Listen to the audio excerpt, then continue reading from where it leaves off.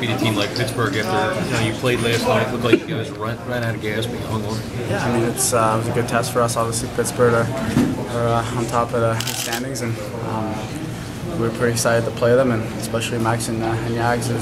It's good to get a win for them. How does it feel to be number one in the conference finally? Yeah, it's. I mean, we had a good start of the season, and now we can we just keep on winning games because we're working hard and playing as a team. And obviously, we have a lot of things to work on, but overall, I think we're playing very good right now. But we can't stop working hard. Nice to see Briz come up with a good performance after giving up a few goals last night. No, he played well tonight. I mean,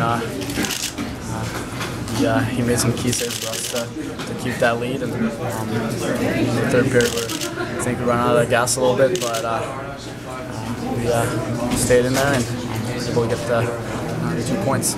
Are you concerned about all the defensive zone turnovers, or do you think that's just a byproduct of playing back-to-back games? I mean, sometimes when you play back-to-back, you get tired physically, but you get tired mentally too, and I think that's just normal. I think we're not the only team that does that, but I